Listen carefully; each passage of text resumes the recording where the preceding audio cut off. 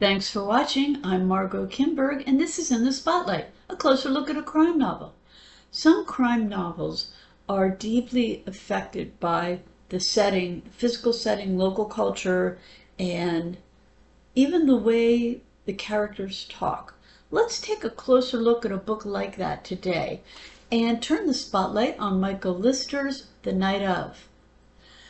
Lucas Burke and Alex Blade Baker own Baker & Burke, a private investigation company in Panama City Beach, Florida.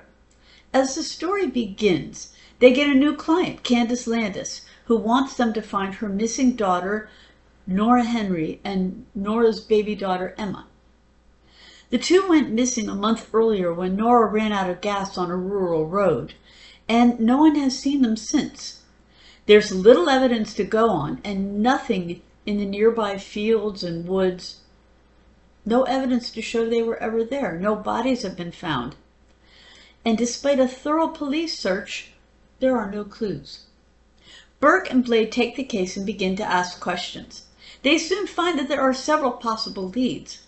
One is footprints in the sand, a religious retreat that Nora had been staying at for a while. No one there was seen to have a motive, but as Burke and Blade look into the place, they find a few questionable things seem to be going on there.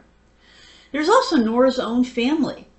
Candace has said that there was no animosity, but who's to know the truth? And the Landis family has fostered and adopted a number of young people through the years. There could be something there too. There are other possibilities as well. As Burke and Blade keep digging, they find that several people, some of them in local positions of power, do not want them to succeed. So it's also possible that Nora could have stumbled on something that involves people in high places. The closer they get to the truth, the more Burke and Blade have to decide who's telling the truth, who's lying, who's trustworthy, and who isn't. In the end, we learn what happened to Nora and Emma, but not before Burke and Blade get into some very serious danger. So what is it about this book that holds it together? What are the elements in it? Well, as I say before, this story is impacted by its setting. It takes place in rural Florida, not very far from the Alabama border, and we get a clear sense of life there. The physical setting, the culture, the dialogue, and the local social structure all reflect life in the modern South. The case takes Burke and Blade through several parts of that social structure too as they search for answers. The story is told from Burke's point of view, first person, present tense. So we learn about his and Blade's background. They both grew up in the care system and learned to depend on each other, although they have very different personalities. But they're fiercely loyal to each other. Burke has anger issues and has spent some time in prison, but he's not completely damaged. He's working on himself, trying to make a life. For her part, Blade is tough, quick-thinking, and clear-headed. She's been through some horrible things and is now just trying to move on with her life. Their partnership is as much one of comrades in arms as it is anything else. This is a gritty story.